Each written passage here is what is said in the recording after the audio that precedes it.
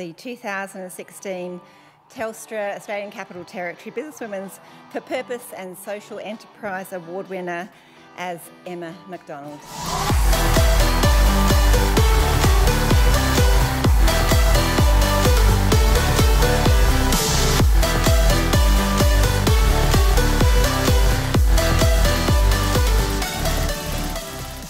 My speech, which I wrote this afternoon, is exactly 2 minutes and 17 seconds, so bear with me.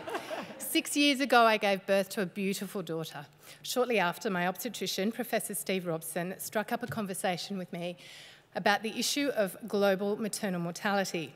While I had enjoyed a safe delivery, more than 300,000 women every year die from complications of childbirth. That is one woman every 2 minutes. 98% of these deaths occur in developing countries, and the vast majority are preventable with even the most basic healthcare interventions.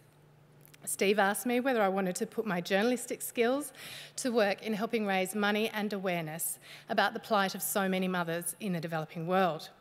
I must have been very sleep deprived at the time, because not only did I say yes, but I became a little obsessed by the task. Steve mentioned to me how frustrated he was at seeing so many expensive bunches of flowers thrown out in the labour wards every day when new mothers left the hospital. He wondered whether the money spent on flowers could be channelled into helping more women survive childbirth. It came to me late one night as I fed my newborn daughter. Send hope, not flowers. And we were on our way. Steve gathered a small team of 4, including Alex Fay and Tara Torbenschlag, and we established ourselves as a start-up charity trying to address one of the most intractable global health issues facing women from our living rooms in Canberra. We set up a website, www.sendhope.org, and when someone has a baby in Australia, we encourage friends and relatives to make a donation to our safe birth programs. The new mum gets a personalised card telling her that in honour of her new baby and in honour of her safe birth, that maybe somewhere in the world, another mother may have a safe birth.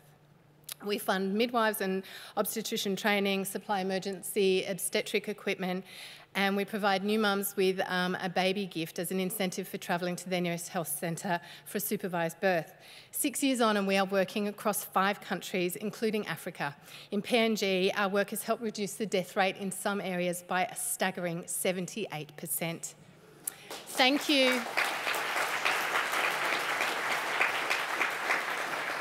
Thank you, Telstra, for giving our work a vital platform tonight. And there's a saying, behind every great woman is another great woman. My woman, my bestie, my fellow board director, my tireless partner in the fight against the needless death of mothers is Tara Torbenschlag, and this one's for you.